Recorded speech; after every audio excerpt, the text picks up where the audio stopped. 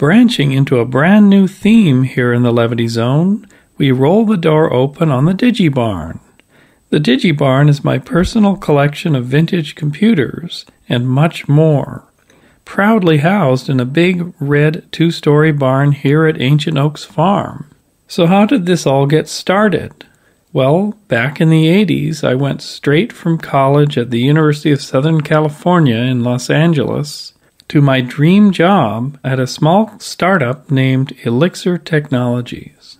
It was my dream job because back in 1981, when I was just starting college in Kamloops, up in British Columbia, Canada, I happened upon a techie magazine that had on its cover a shot of the screen of the brand new Xerox Star computer. The icons, folders, and windows, all operated with a mouse, truly captivated me.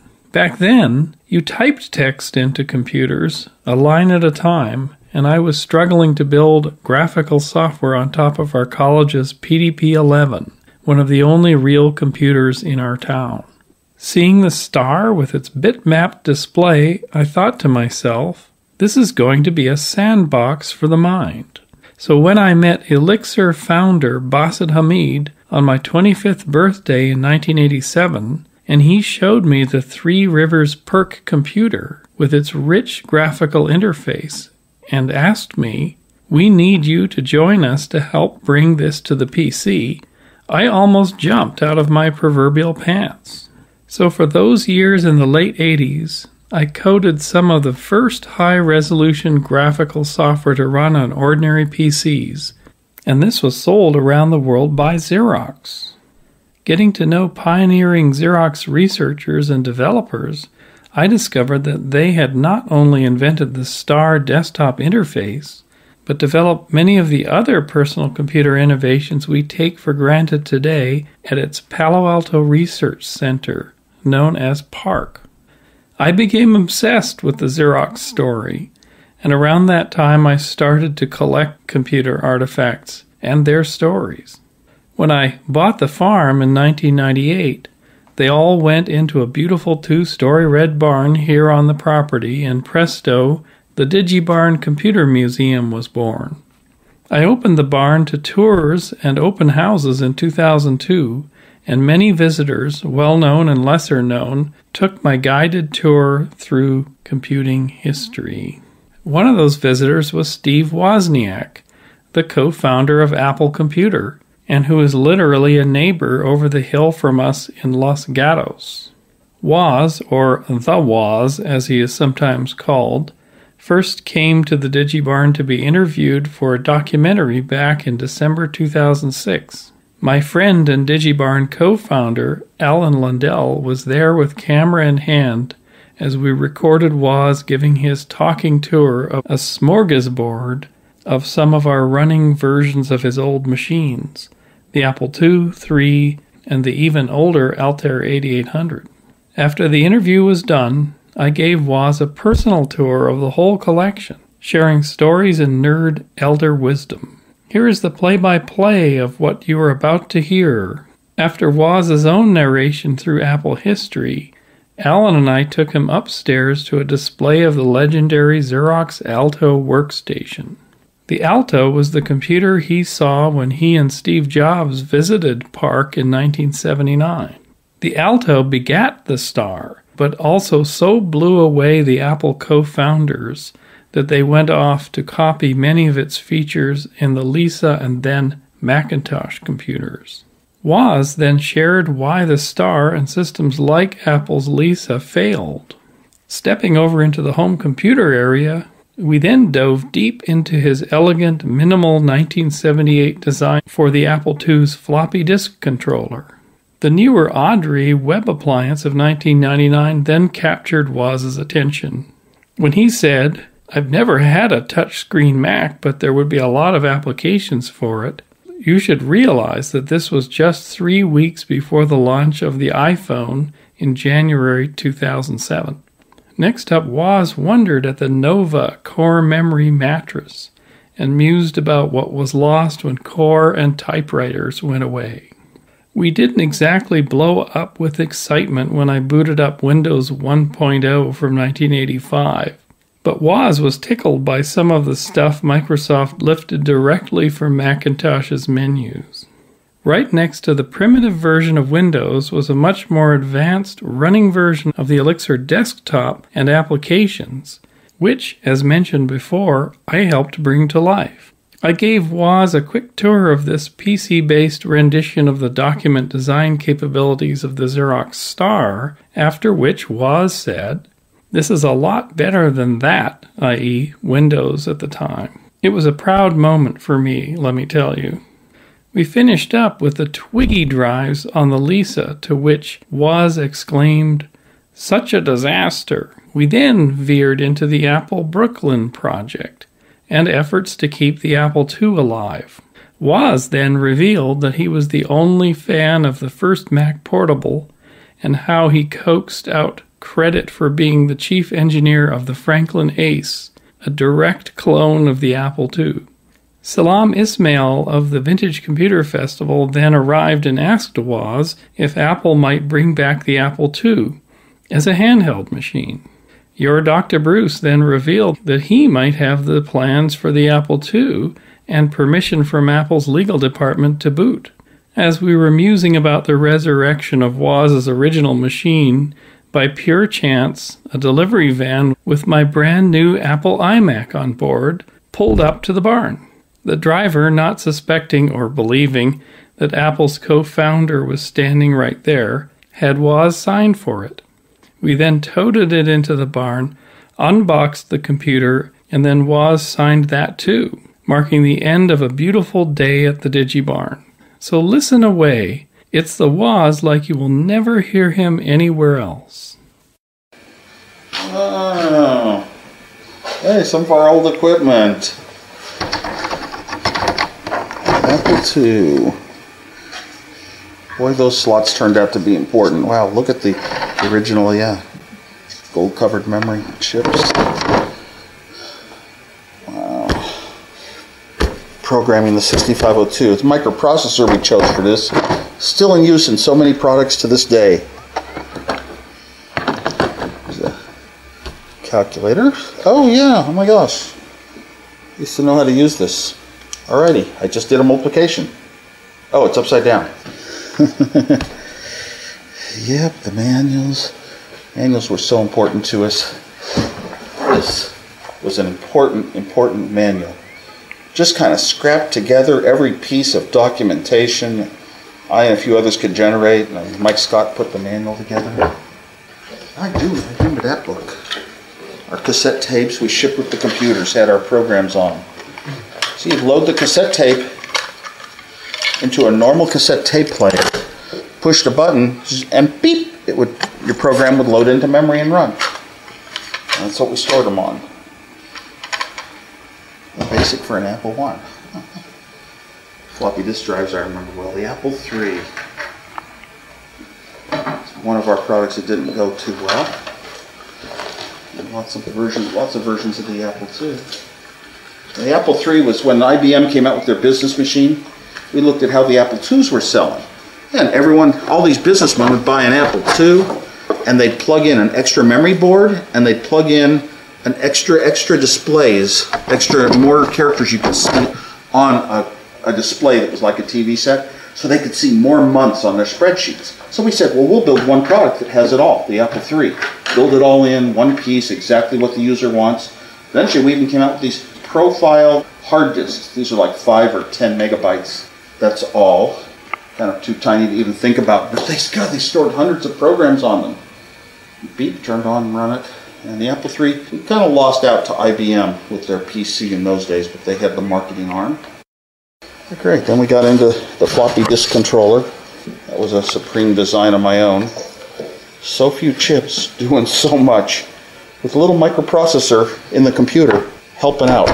So it was a real strong interaction between the hardware and the ability to put software on a computer, save parts.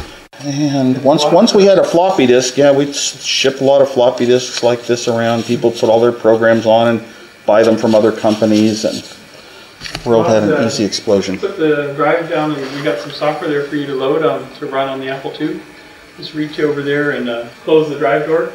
On the right? Yeah. We'll read it. Okay. It's a surprise for you. Here it comes. Ah, the S Festival. What a reminder. Now that was, that's a long time ago. I hardly remember that.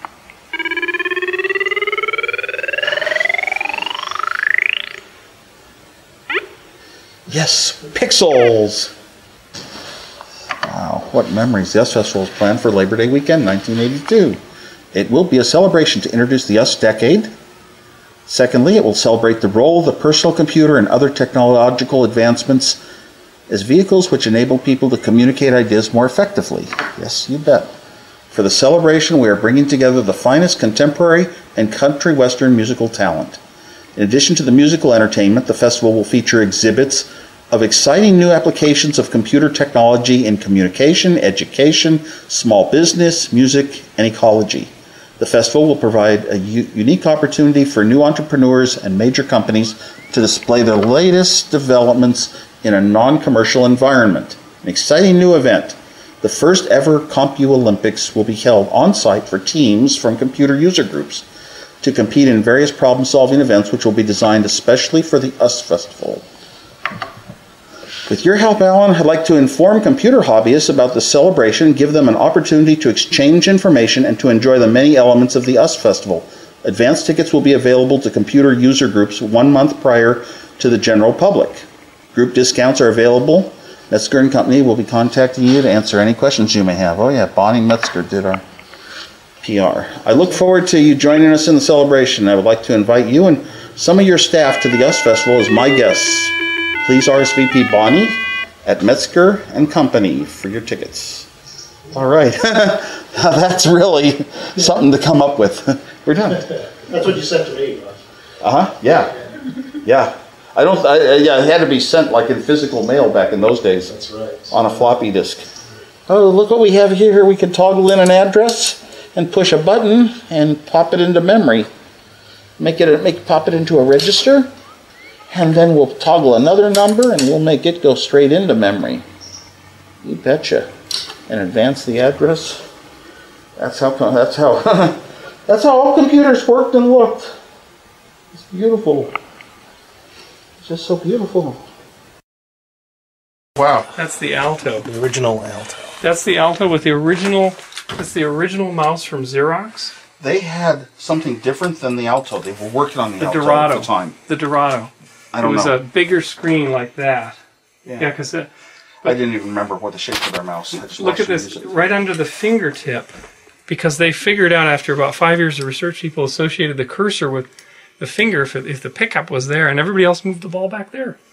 It's like the QWERTY keyboard. Isn't that funny? They did it the right way.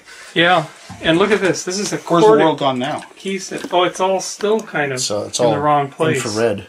This is so you can hit cut, copy, paste, and do menu selections without touching the keyboard. Two-handed operation. I don't recall them doing that. Yeah, that's called a corded key set. Yeah. Torn out of the ceiling at Xerox Park, and this is Dave Boggs, who co-invented Ethernet. This is his drop to his computer. Well, ThickNet was just unimaginable in a home, but they had ThinNet also. And Apple came out with some cards, and I got the adapter, so I wired my house up with ThinNet. But everywhere you went, you had two cables with a connector bridging them together. If you hook in a computer, they both have to plug in separately. It was so inconvenient. Wow. So I tried 10BASE-T after that. This is 3 megabit and 10 megabit ThickNet, but it's from 1978, so it's early. 3 to 10. I was point to point as close as I could to have the least amount of like jumbled up stuff sticking out like that Craig computer. And this was actually done by a robot arm that would do this. Oh. It was one of the first ones called stitch welded. Yeah, all my prototypes, that's what I did. Who did that. But when Steve Jobs would wire them, he would zip wire wrap tool it. Yeah. And then when Bill Fernandes wire wrapped my early computer, Cream Soda computer, he wire wrapped. And Burl Smith always made these little ties around the bundles. He had a really neat wire wrapping technique. I remember. Daniel showed me his Mac wire wrap board. I believe it. It was the first computer. It was the computer everybody saw and kind of copied, because it had a graphical interface with trash bins and folders and stuff, and this was from 1981. And so everybody looked at that. And we actually found, Daniel and I found the original Macintosh business plan from July of '81 that showed the whole multi-year plan for Apple for both the Mac project and the Lisa project, and it was presumed lost. I have scans of it. It's amazing reading. Wow. Amazing reading. If you want it, I can send it to you. This was their book, Fumbling the Future. How Xerox invented and ignored. So this room's sort of a Xerox room, and here's their first touchpad mouse in 1980. This is a CPM machine that had a full-page graphic. Weird stuff. And a touchpad mouse. No idea all the stuff they'd done. They had done, yeah, it's incredible. This is the machine that OS X was written on. The Three Rivers Perk. Too early for that kind of a machine. Yeah. Because Apple proved it. Yeah, and these... Apple went in too early. They went in maybe 5-10 years early. With the Mac in 84. By doing that, they lost all their market share. To Microsoft. Yeah, they lost the market share game. And Microsoft was smart enough not to build it till it was ready for the price, the masses to buy it. The marketing knowledge of what can you... And Steve Jobs was always saying, Bill Gates could have done these great things for the world, but he just sat back and collected money. Well, he meant Bill Gates could have done what we did. Step up to the higher price machine that was really above what the world wanted in the masses at the time, and then Apple would have been on a fair competitive spectrum. Yeah. If Microsoft built the same machine at the same price, then we'd be fair with them, but they were building the machine that really was the right one for their era, and eventually this machine would be the right one because of cost. That's why the Lisa, which cost $10,000, and had a hard drive, it was way too ahead of its. Remember the T-shirt, Windows 95 equals... No, you know why Lisa cost $10,000? Why? It had a megabyte of RAM. Which is, for a GUI machine, to do it the right way, with multi-processing, you tended to need a megabyte of RAM. Macintosh made the screen so tiny, black and white only, they did every trick in the world to cut the RAM down to 128K. Special programming tricks took longer to design, but Lisa needed 1 megabyte of RAM, and that cost $5,000 retail in that time. So, of course, the Lisa computer cost $10,000. Wow. Yeah. It was all RAM. These things cost... 13, See, where we're jumping, you get ahead of your time, and you just wait a couple of years, and eventually that's the right machine to make price-wise. It's hard to do a graphic machine. This thing cost $13,000 a seat, and needed to have a server and a full Ethernet. Yeah, I remember. And it drew 10 amps. I didn't remember the server business. It had to have a server, so you needed a full-on server. Way ahead of its time. No. Way that was ahead. why they hardly sold any stars. Yeah, I don't know, maybe 100,000 or something. 100,000? I don't think they sold. Between I thought this they only one sold a and few hundred stars. Between this one and this one, they sold it. All big companies and governments. There were a lot of government contracts. Yeah, these are from the government here. And let's go in the next room. Chuck Peddle came to the garage, looked at the Apple II. He sort of acted like he liked it, and we thought we had a chance to sell it to Commodore. We go over there. By then, he has sold Commodore on doing the same thing, but real cheap because they didn't know how to do the color and all. And one of the things I always like, and I put the card down below, but North Star, built-in 5 1/4-inch floppies, if you pull their drive controller out, which I did to compare to yours, there's 28 chips on the single drive controller on the North Star. Because that was contemporary with the Apple II. Yeah. And then I always show them together. I always show them your design for 2 floppies and then this one. North Star might have been the one I had a manual for, and I opened it up to look at their schematic and see what I wasn't doing that I should have. Okay. Because I didn't know what a disk controller was supposed to do. Right. Yeah. So I looked at their schematic, and in the end I saw all it does is read and write and seek tracks, just like mine. Yeah, and so... mine had the processor for software, so it was more flexible. That's why I called it better. So I'm right to hold up the 2 different boards. Absolutely. Yeah. Okay. That's good. I'm glad I got. But when I started, I didn't know their board, their design, or anything. I didn't know how many chips. I just knew they had a board. That's actually. So when I finished, and when I first went to check, I only had 5 chips reading and writing. I didn't have track stepping or anything. Yeah. That's when I got scared about what am I leaving out. So I went back to their design. Here's your Sol. Yeah. We have several Sols. In fact, we were just on the Osborne. Look at the shape. That's Yeah. That was the paradigm of the modern 80 column upper lowercase takes the place of IBM Selectric. Yeah. And the Challengers were kind of copying the Sol. The same wooden sides and whatnot on a couple of them. But this weighs so much, and it was unexpandable. That's one of the problems with the Sol. Yeah, the Apple II was so expandable, especially in memory. Yeah, that was remarkable. Saved us for VisiCalc and floppies. And all of this rest is like the beige invasion of the 80s, and even up to weird things that didn't survive. Yeah. Like this. Oh, I remember. I had one of those. Did you? It's an Audrey? It's an Audrey. That was the Audrey. But it was so lousy because I had bought the Sony one in Japan, and the Sony one you could take off the stand, carry it around your house, sit on the toilet, and be watching television. It actually piped television over 802.11. That Sony one was so much better than the Audrey. Wow. It's too bad because they killed 3Com, killed the Audrey. The division that had the Audrey, it had one other product. It was a radio. I remember they had a big ad in it called Love Hurts, Hertz. Mm-hmm. What was the name of that radio? Love Hurts. Huh? But it was radio over the internet, and you basically had 2 dials: tune stations and tune volume. Wow! And it was done like an old style radio. Huh. God, it was gorgeous. Just pulling up all the internet radio stations. Yes, and they had a server that constantly checked which ones were delivering at good speed. Wow! So it only brought up, as you tuned the stations, it would only bring up the ones that were good at that time of the day. Okay. That's right. This is a bizarre thing. This thing is so bizarre. It's called the Miko Macintosh Inside, King Outside. It's a touchscreen Mac with a proboscis camera. Talk about oddball things, right? But it was a kiosk, so people could walk right up to it and touch it. Yeah. Yeah. I've never had a touchscreen Mac, but I've always seen so many applications for them.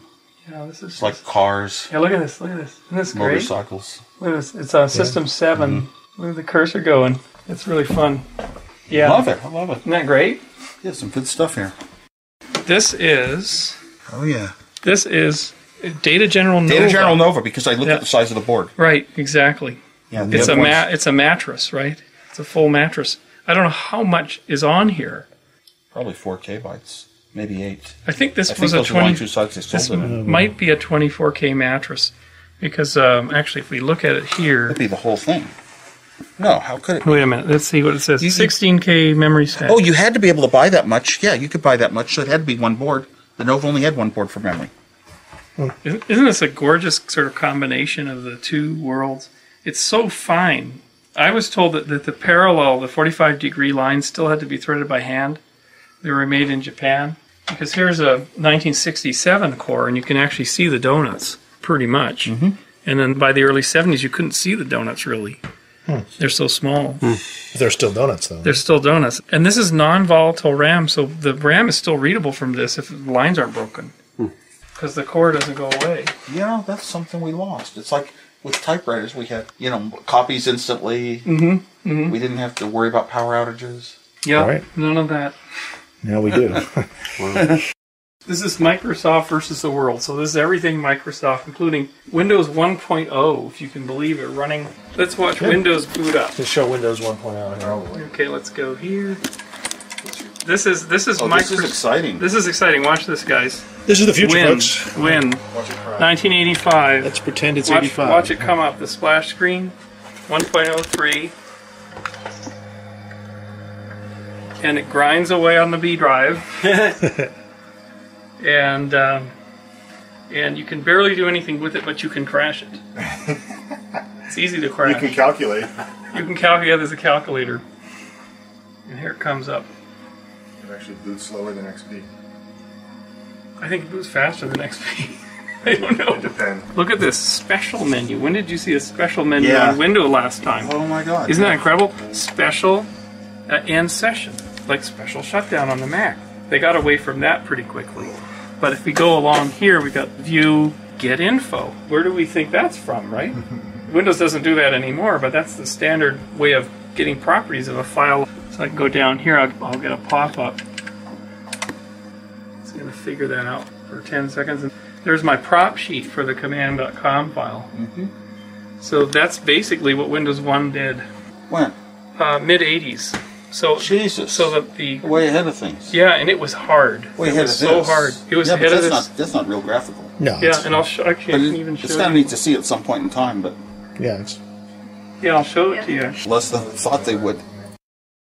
I wrote this entire thing myself, and it was sold in 100 countries by Xerox. But this would run on a regular old DOS machine. And so I took things from the Mac, like the drag and drop. Fast? Is that fast? This is like an 8 megahertz. It's really slow. And you could edit images and whatnot. I built the whole thing, and they sold it all over the world to do things like printing your phone bills. It was for layout for huge corporate jobs. And then look, as a clipboard, you can drop things on the clipboard. They could design their own layouts? They could design their own documents. That sounds like a good machine for Xerox. Yeah, and it was just a PC. But what we did was we brought all the inventions Xerox had done but never capitalized on, and I put them on the DOS machine Not Smalltalk. first. Not Smalltalk, no. No, I was the first person to bring a graphical interface to DOS like this. Same as Windows 1.0. This is a lot better than that. Yeah. But of course, you get beaten out by Microsoft. Oh, this is a prototype for the Lisa with the Twiggy floppies. It's a development system. I don't have the front bezel because when Steve changed to 3.5-inch floppy, the guys tore their front bezels off and chucked them out. Where'd you get this from? Jeff Raskin. I mean, the Twiggy was such a disaster. I hate to take credit for it, but it was my idea. We should build our own floppy. We can build it. Look, there's not that much to a floppy after I've done mine. Huge. So I sucked some people that I used to work with at Hewlett Packard, Steve Smith, and a couple other engineers. Twiggy. Yeah, in fact, I just scanned in all the notes for the Twiggy design, which might have been in your. I had nothing to do with the design. Oh, you didn't? No. I just said, why don't we build our own floppy disk? And we've got a couple of mechanical guys here. Do you remember the Brooklyn project? Brooklyn, I remember the name. That's a 16-bit 68502 prototype, right in there. Isn't that incredible? SC816. This is the machine where we're going to use in the Apple IIX. Right. Maybe Brooklyn is Apple IIX. Yeah. I was actually working on that. Yeah. Wasn't that what was used in the GS? But then it went to the GS. I don't know if they went with this. This guy had a company and he had all these plans to keep laying out the chip himself. He had to bring it up to the 16-level version and make it faster and basically beat the 68,000 everything. Yeah. This is the prototype for the Mac Portable. Look at that, all engineering plastic and everything. Yeah, but I was the only person that liked it because I was used to carrying Macs everywhere I went. I wanted to carry it with me, and it was just too awkward for an airplane, and that wouldn't fit. Right, and this one fit. But it was CMOS RAM, so you turned it on, everything's there. When you shut it, it just basically held itself in a state. You open it up, it's right there. And Steve, do you remember knockoffs like the Franklin Ace? Feel under here. You know what this is? Right there? The reset button. So every time a nerd would pull the machine or do something, they would accidentally reset and lose their code. I went over this Franklin booth. I just walked into their first one. I saw it. When they pulled out the board, wait a minute. The same traces on the PC board. All they did was turn on a copy machine. Jeez. You know, why do you go to school to be an engineer? How can you make that computer? You know, and I designed it. You know, I'm your chief engineer. You know, once you admit it. The press is gathering. The press was gathering around us. The president Franklin said, okay, yes, you are our chief engineer. And I walked away happy, thinking I'd won the battle, but I should have said, where's my salary? Right. Where's my pay? I just wanted credit for having designed their machine. Yeah. How about doing a handheld Apple II? Well, you know what? We had the Apple I replicas are easy because I talk about giving the stuff away with no copyrights. Right. But the Apple II is in trouble, I think. Yeah, I know. I'll talk to Steve. Steve would say no, because it doesn't want to tie Apple to images of the Apple II. Right. We've moved on to the image of Macintosh and. But you know what happened? I can tell you, maybe there's an out, because I got a call from senior legal counsel at Apple 2 years ago. And I said, am I in trouble? Have I published something? Because we had the Macintosh business plan, the front cover on the net. Yeah. I thought I was going to get in trouble for that. Yeah. And they said, no, Steve has ordered us to get rid of everything on campus that has a rainbow logo on it. And we at the legal department have a big museum. We have machines, all these prototypes, and we have a huge truckload of documentation. And I said, well, what are you going to do? Are you going to shred it and junk it? And says, no, we can't. It's against our Hippocratic oath. We can't throw this stuff away. So we interpret what Steve said as dispose means it never comes back on campus. So they brought it here, and they gave it to me. Wow. And then I said to them, I put everything out onto the Creative Commons license so people can use it and share it. That's my philosophy. And they said, fine, we'll sign off on that. So everything that I've got, they have released from Council, has released it here, including the notes for the Twiggy floppy, everything's in there. So I've got a shitload of documentation, even on Apple II, that might constitute the design for the Apple II. That's pretty cool. They released it all. Because Steve didn't want it. It's here. It's in tubs right above your head. Ooh. Yeah. Steve didn't want it. So an Apple II replica would be great. It could be done before that. Yeah. Because it was so easy. Yeah, just exactly. In BASIC, with pokes, you could actually turn something on. Now, where did that world ever go? Get some pictures. Oh, totally. What you got for me? You ordered it for me, right? Sure. It's just how much we appreciate you coming, Woz. This is Steve Wozniak, who co-founded Apple, so he's here to see the delivery of this iMac 24. Yeah. It's actually for me, but I don't want anybody to know. I'm too embarrassed. I didn't really think it was all that thrilling, to be honest with you. Well, you're part of history now. Okay. Gotta witness this. That's it. Here, take some pictures as I accept the iMac. You want to sign for it then? Yeah, I'll sign for it. I can sign for it. You can sign. You know how to sign Bruce Damer? Nobody would know. No, you don't have to sign anything. Nobody would know. Put an X. I'm just the person who signed it. Oh, yeah. The signature guy. It's all you. 24-inch. Whoa. Wait till we So the PowerBook cases are getting so small. Let's go down to the barn and open it up. It'll be the newest. Yeah. Yeah, thanks.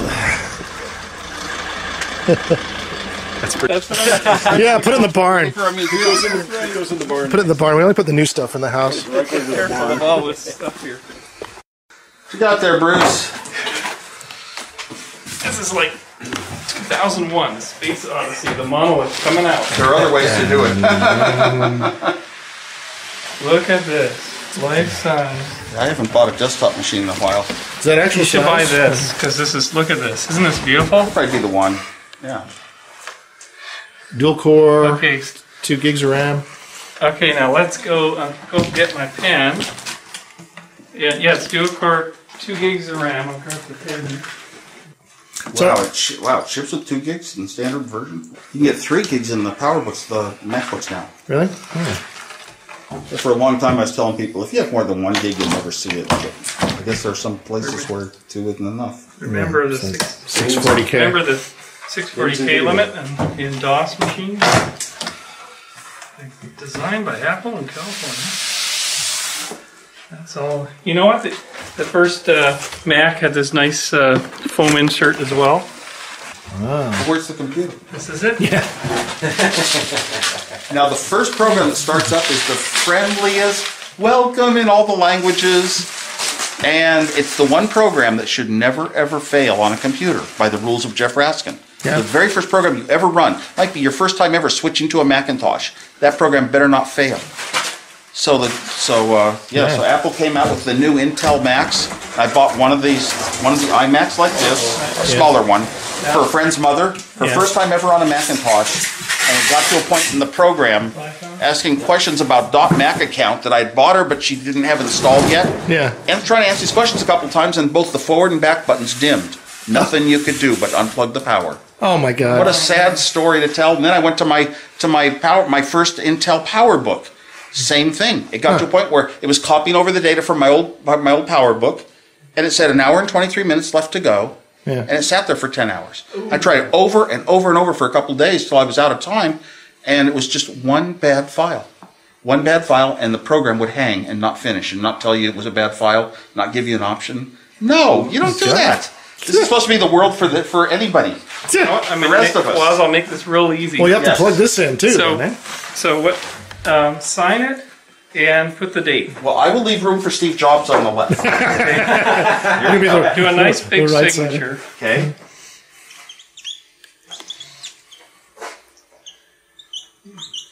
That'll give it some value. Yeah.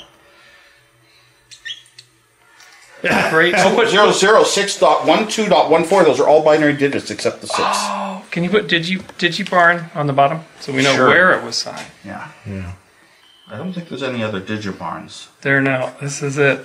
Okay, guys. Woz will stand next to us Full motion. Yay. All right. In the DigiBarn. Nice. next to the pigs. It turned out that years later we did get permission from Apple to release the Apple II disk operating system, the source code having been donated to the DigiBarn by the man who wrote it, Paul Lawton. In the 10 years since Woz's first visit, numerous wonderful and wondrous artifacts, visitors, and events have come to the DigiBarn. Future Levity Zone podcasts will feature more tales from the DigiBarn in its eternal quest to understand the origin of the nerd. Find this all at my very extensive website at www.digibarn.com. Search for videos online under Steve Wozniak Visits the DigiBarn. And for fun, look for another video of me being beamed into the Cray 1 supercomputer by none other than William Shatner, Star Trek's original Captain Kirk, in a show called How William Shatner Changed the World. Find more podcasts, video, pictures, art, writing, and resources in the Levity Zone at our beautifully re-themed site at www.levityzone.org. Theme music for this episode is a 70s disco-tinged electronic beat called Mind Tickle by Kyle Espenshade. Video recording was by Allan Lundell, and sound cleanup by Bo Millward, and editing and cover art by Dr. Bruce. See you next time in the Levity Zone.